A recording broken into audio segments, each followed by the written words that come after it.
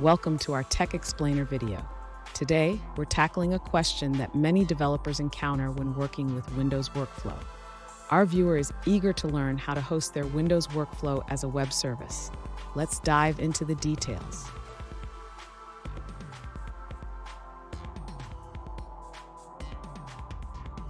The viewer has created a sample workflow for processing leave requests and is currently self-hosting it. They want to know the necessary steps to host this workflow as a web service using the SVC format. Let's explore how to make this transition smoothly.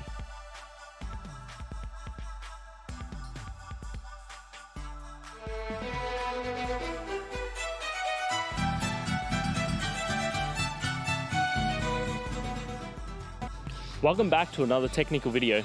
Today we're going to be going through your question, going through some of the answers, and hopefully finding that solution. Guys, remember to stay just a little bit crazy and work through to that resolution. Now, let's get started.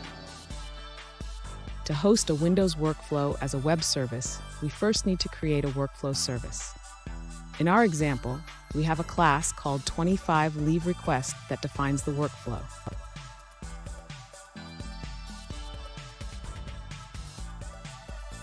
Inside the getInstance method, we define the workflow activities.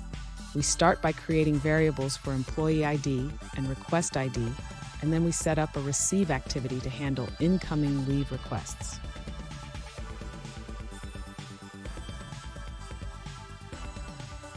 Next, we add a send reply activity to send back the request ID after processing the leave request. This is crucial for confirming the operation's success.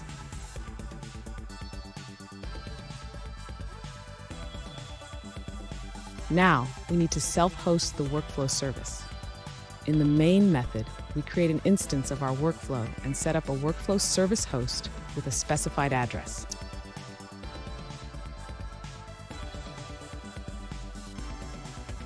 Finally, run the application. The service will listen for incoming requests on the specified address.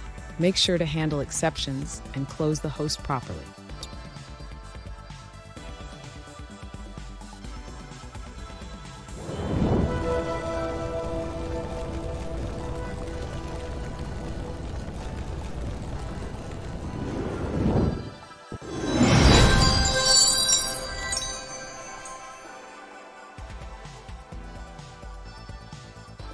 Let's now look at a user-suggested answer.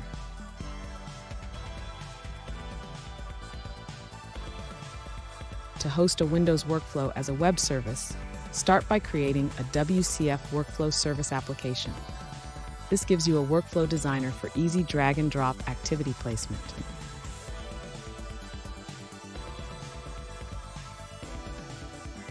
When you run the project in Visual Studio, it automatically generates a WSDL for your service operations and opens the WCF test client tool.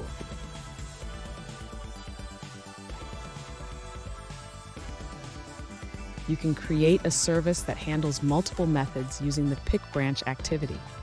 Each branch will have a receive and send reply activity for specific operations.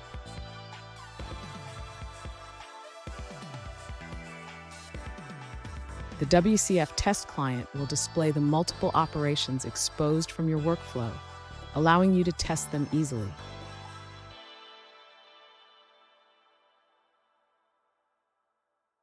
This process can get complex, but these steps will help you get started with hosting workflow-based WCF services.